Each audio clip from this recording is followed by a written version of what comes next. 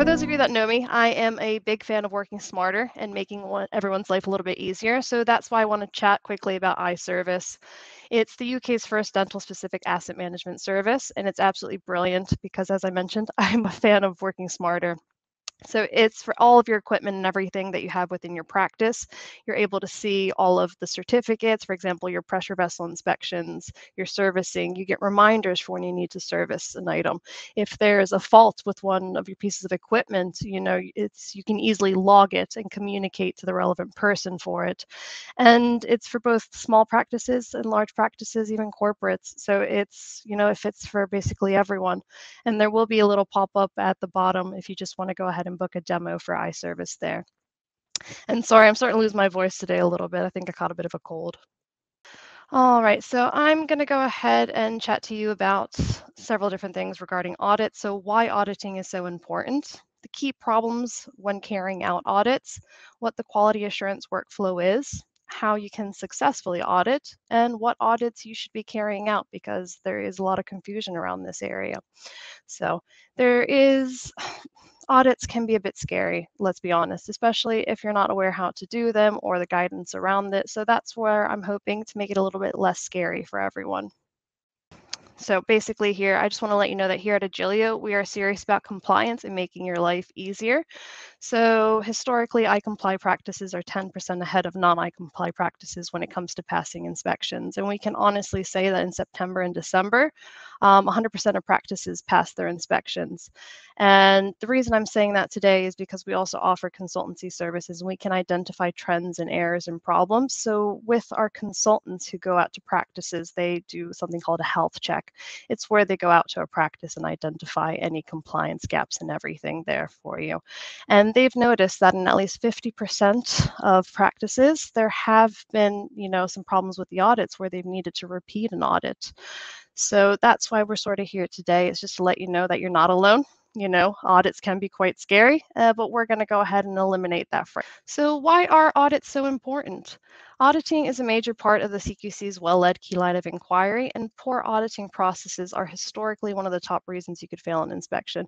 Even within CQC's new strategy, auditing is going to be right at the top with everything. So audits can also identify problem areas, and it also helps practices to continuously improve. The whole reason, as I mentioned, the audits can identify problem areas. So basically, if you're not looking for specific things, it can basically be missed. So that's the whole point of the audit process, to identify these things, to continuously improve your practice and make your practice the best it can absolutely be. All right, so key problems with audits. Basically, if a practice is going to fall down on an audit, these are going to be one of the reasons as to why. Misunderstanding of legal status or regulatory requirements. A good example of this one was with the updated guidance for the radiograph scoring. I'm not sure if anyone's aware or remembers when it got changed. So radiographs were scored as either a 1, 2, or 3. But then they changed over to A for acceptable and N for not acceptable.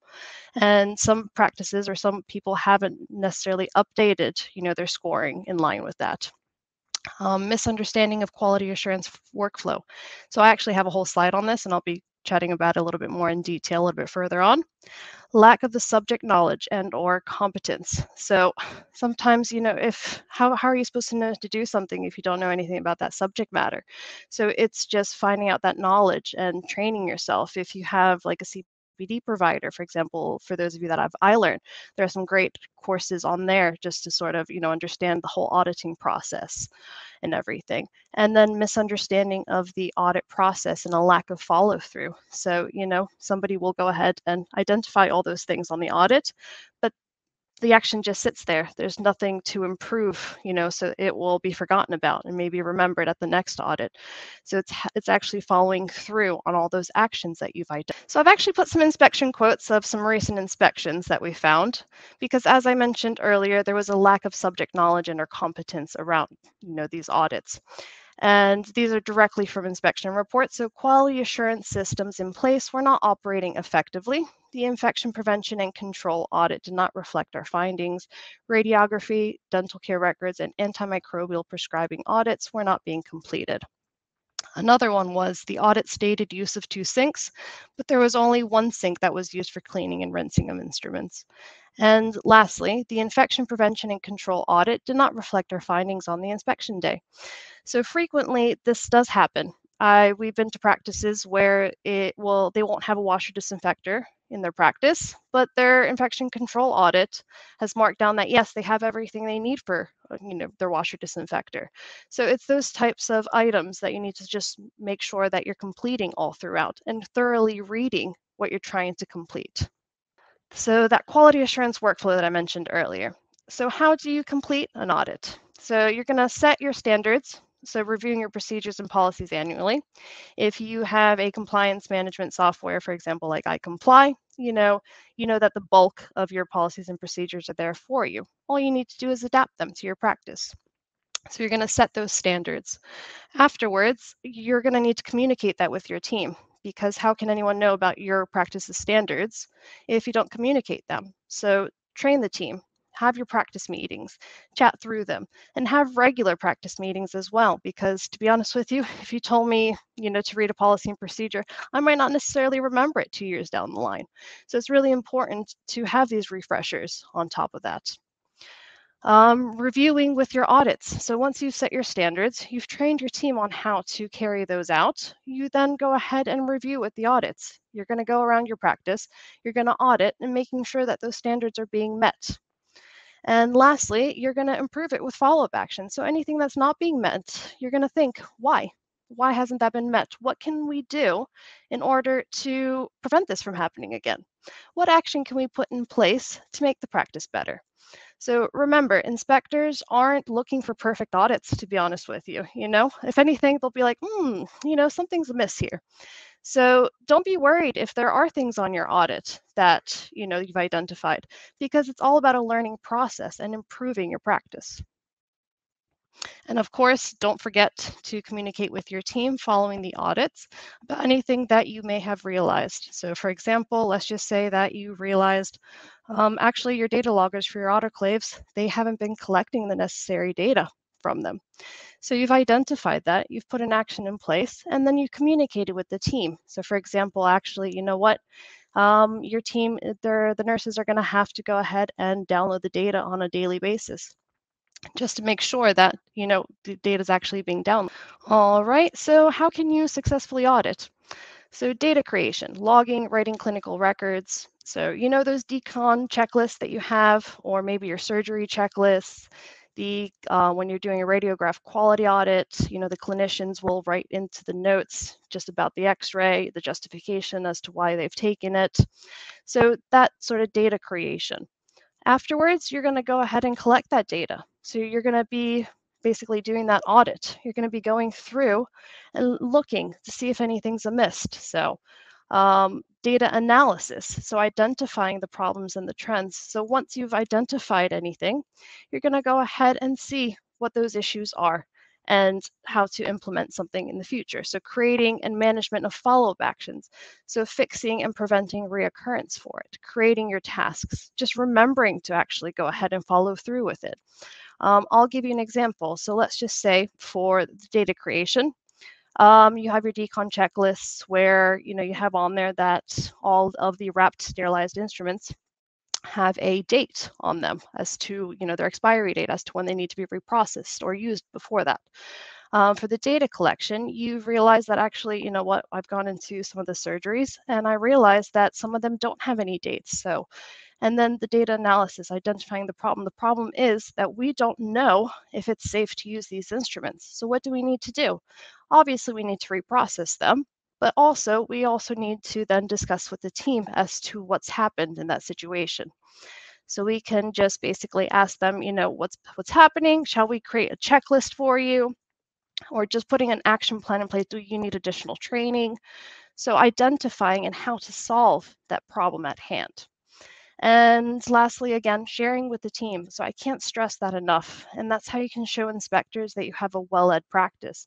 Sharing with the team, discussing, being transparent, and having those open conversations with them. And of course, writing down the meeting minutes. So I can't stress this enough. If it's not written down, it didn't happen. So it's really important to get those meeting minutes across as well. So this is a question that I get all the time. Which audits should we carry out? So obviously your infection control audit for practices in Wales, you're going to do that through the Welsh Deanery tool. For practices in England, you can use the IPS audit tool as well.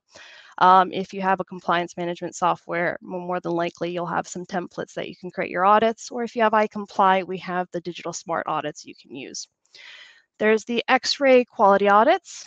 That's just basically where you're checking the quality of each of your X-rays, making sure there's a justification on file, so on and so forth. Your X-ray processes, so checking the equipment, checking to make sure that you have all the necessary servicing, your validation, everything on file.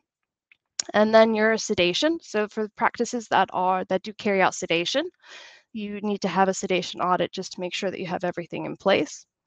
Your disability access audit. So there's a common misconception that just only NHS practices have to do it. So it should be for all practices, whether it's in England or Wales. So your disability access audit. And last but not least, your clinical records audits and antimicrobial audits. So technically, these are optional for England. So practices in Wales do need to carry out their clinical records audit. But so let me get into just the reasoning behind this. Technically, they are optional. However, inspectors have and will go out to a practice and put it in their inspection report that they have not carried out these audits. Whilst you won't fail your inspection because you haven't carried them out, it will be there in your reports. So for example, there have been instances where, maybe like the local Gazette or, patients, they'll have a look at the reports for practices and they'll judge that patients will judge the practice on that.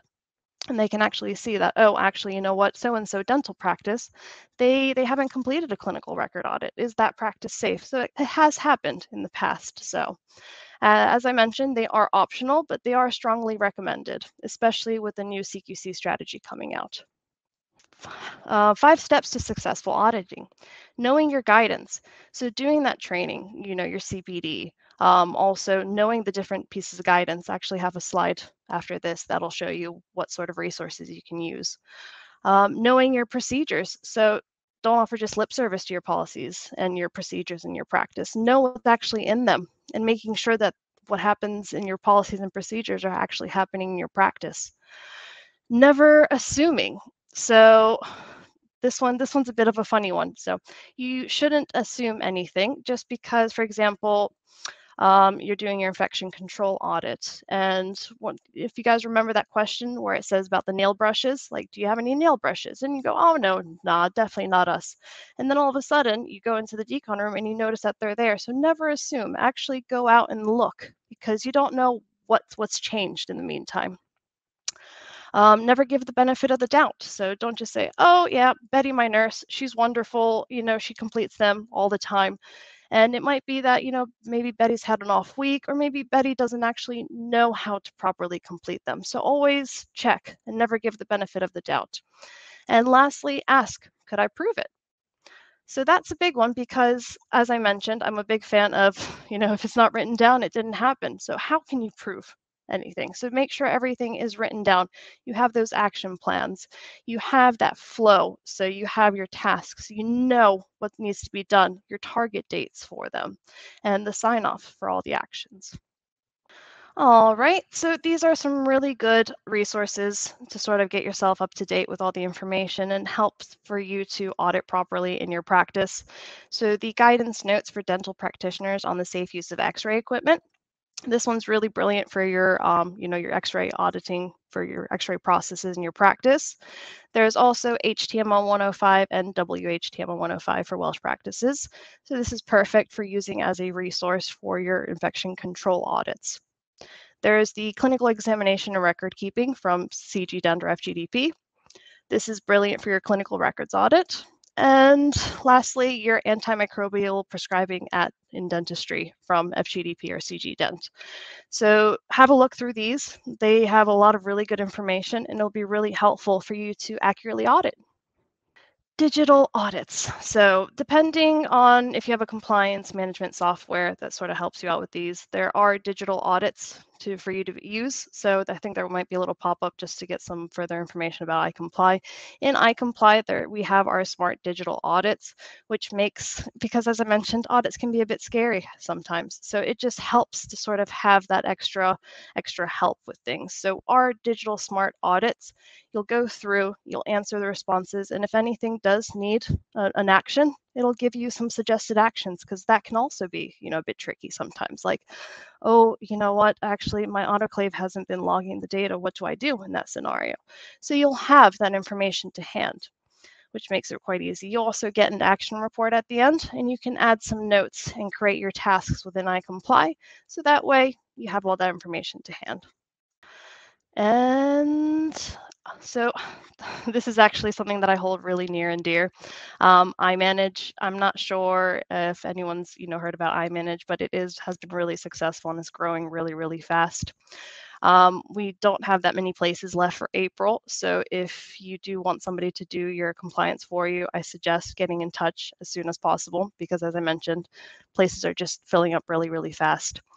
And we've also our introductory price, we've extended it until the end of the year. So we can't guarantee that price going forward from April onwards.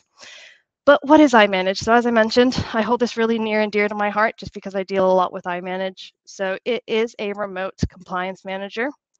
So I don't know about you guys, but here at Agilio, we love compliance, but I know not everyone does love compliance. So what we do for you is we update your policies and procedures for you every single month.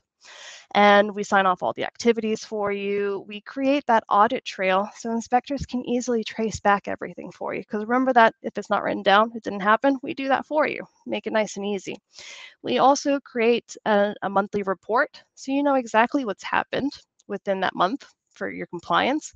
And then we have a monthly review meeting. So that's where we basically either, hold a practice meeting for you, or we host it, or we have a one-to-one. Entirely your choice what you'd like. For the monthly one-to-one, we go through that entire report with you.